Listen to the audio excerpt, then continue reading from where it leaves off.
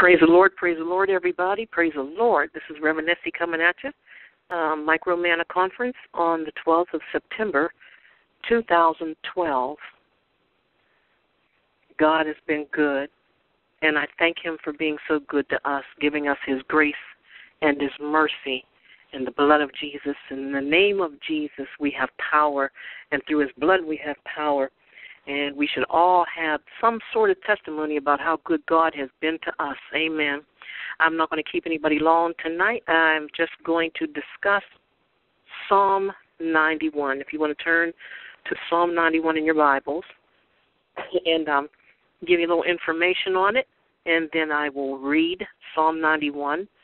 I just feel like reading it tonight for some reason. I feel like somebody else out there may need to hear Psalm 91.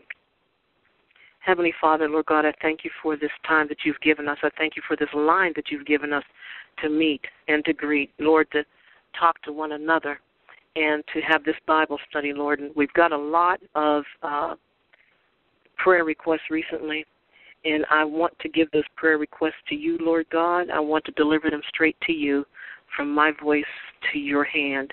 And you've been such a good Father. You've been such a good God. Jesus, you've been such a good Savior. There's no other person in this world like you. There's nobody else in this world that would do what you did for us.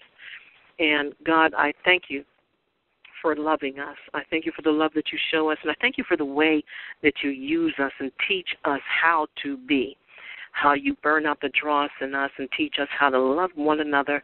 And you said in the end times, love will wax cold. And we're beginning to see this, Lord God, and what we need to hold on to more than anything right now is love. You are love. God is love, and we thank you for that, Lord. Lord God, for all those that are incarcerated and those that are sick and need healed, we pray for those people, for the ones that are praying, Lord God, and they feel like their prayers are just hitting the ceiling and not going any further. We pray for them as well. We stand in the gap for them, Lord God, and we lift up their prayers to you in Jesus' mighty name. Amen and amen. Hallelujah. God is good.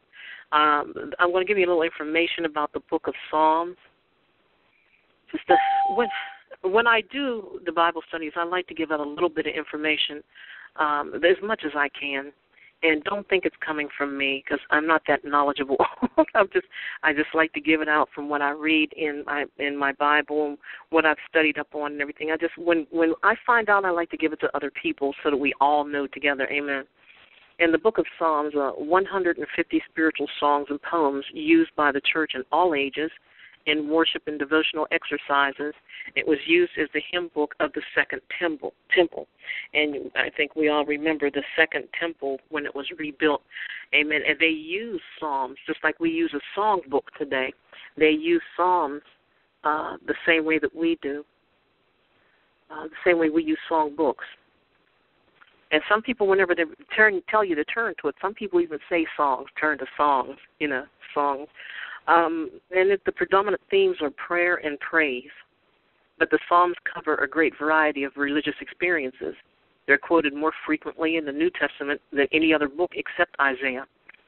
They're often called the Psalms of David because he was the author of a large number of them. Now, as far as the authorship varies. The authorship is many of uncertain. The authorship of many of them are uncertain. It is probable that in some cases the name affixed to certain psalms may refer to the collector rather than the author. The following is a conjectural list of authors taken from the various versions of the Scriptures. Attributed to David, there are 73. To the sons of Korah, there are 11.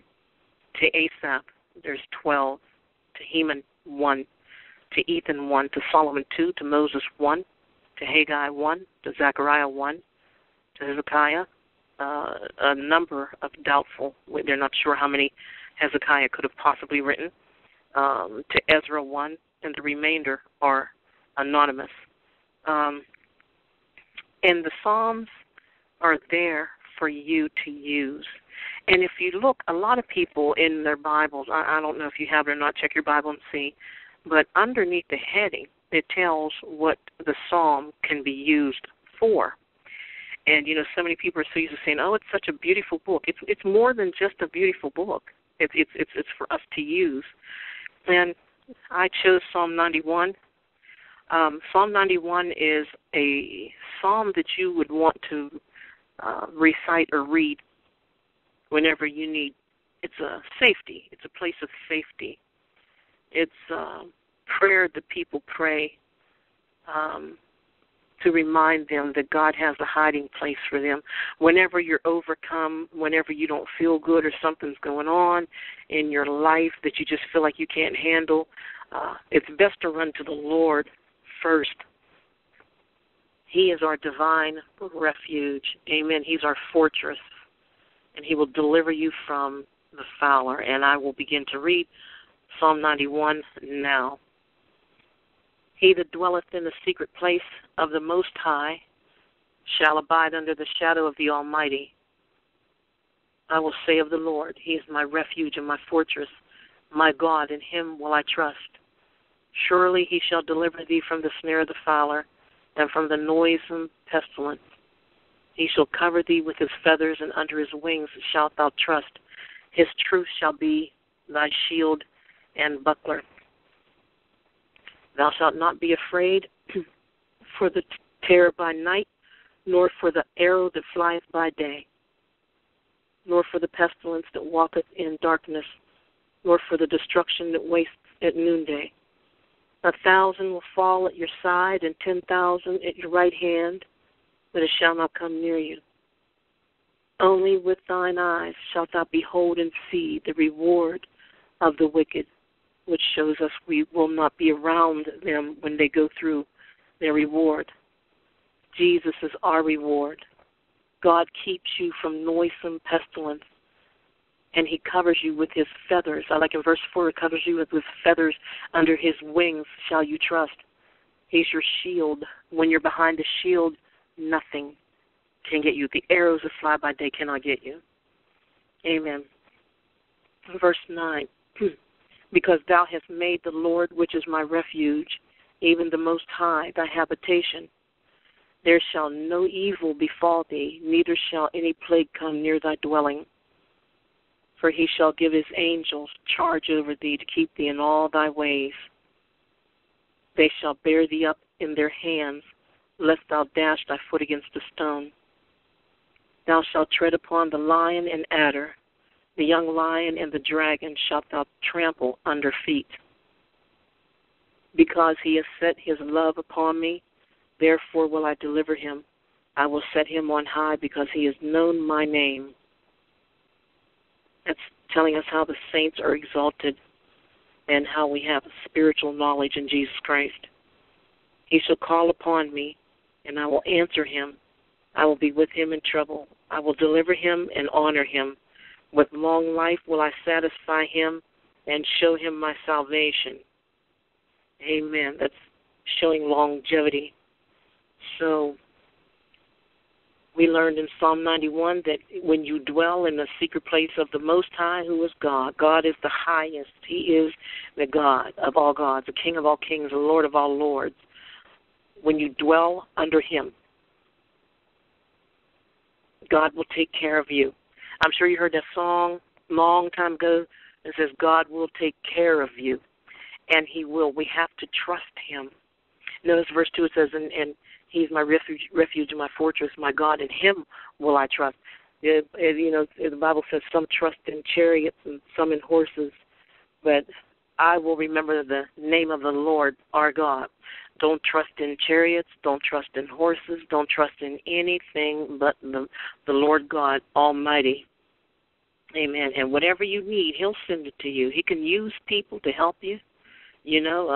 Sometimes when, there's a lot of people praying for wisdom, and you can pray for wisdom, but then when God sends somebody into your life to help you and you reject that help, you could be rejecting him.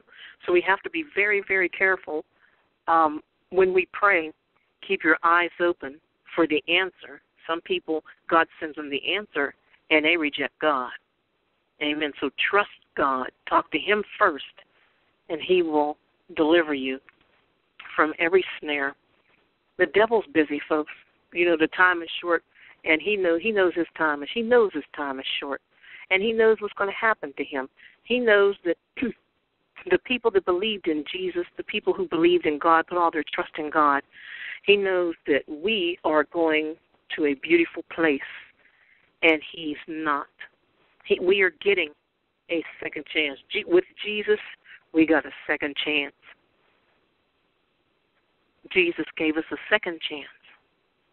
And Satan knows that he doesn't have a second chance. So therefore, he's going to try to take you out in every way that he can. I say it over and over, communication. Watch out with your communication. And that's not just telephones and TVs. That's also with loved ones. Watch out with your relationships. Watch out your transportation. Everything. He's working on everything. We didn't know that we were going to have such an evil reminder of 911 the other day either, when they bombed the ambassador's building in Libya. See, things can happen overnight as you sleep. Things can happen that you least expect. God will take care of you. He says, do not be afraid. Whenever these comes up, verse 7? No, I'll start with verse 6. And you heard me read, nor for the pestilence that walks in darkness. See, the devil's always busy. Don't be afraid, he says. Verse 5, he says, thou shalt not be afraid for the terror by night, nor for the arrow that flieth by day. Folks, I hate to say this, but it's getting ready to get really, really deep. Many, many things are happening. There's things happening right now that you don't see on the news. You got to be very careful, because some things that you see on TV is only placed there, carefully, strategically placed to capture your attention so that you can't really see exactly what's going on behind the curtain. There are really, really strong, heavy, dangerous things happening in the world right now. Pestilence, earthquakes. There's many things going on. What we need to do is turn to God. Turn to God, not man. But turn to God and listen to that still small voice. Amen. He will call your name and talk to you if you allow him in your heart. You have to allow God in your heart. Humble yourself in the sight of the Lord, and he will lift you up. There's many, many people waiting to be lifted up, and they will not humble themselves in the sight of the Lord. And that's why it's not happening. We have so many people that want higher positions. We have people that want, more of this and more of that, and a good this and a pretty that and a bigger this, And meanwhile, they're not humbling themselves in the sight of the Lord. God is not a genie, but he is a comforter. He loves us. He wants us to do it his way, not ours. And just as the arrows are flying by day, which also means the arrows that Satan throws to our minds, make us think certain ways. And have you ever had a thought come to you and you don't know where that thing came from or why you thought that? I've had it happen. I've had really strange thoughts come to my mind that I did not create. And I actually had to put my mind, put myself in check, and I bound it. You bind it in Jesus' name and send it to dry places, never to return, and to send his brothers with him, because Satan has no power over you. We keep hearing these words over and over. Did you ever wonder why you keep hearing the same words over and over and over? It seems like nothing happens. Everybody, you hear the preacher saying, the power is within you. God did this and God will do that for you. And you can do this and you can do that. And the reason why a lot of people cannot catch on and they don't know what to do is because they left out the fact that they have to humble themselves. God resists the proud. God resists pride. And there's so many people who are proud. Think of the people who are proud because they go to church. I hate to say it. I get online and I hear people saying things like, "Yeah, praise the Lord. I went to church. I did this. I did that. I, me." Okay, you're letting everybody know that you went to church. Okay, so you got a church. Praise the Lord. God bless you. You got to remember there's some that don't.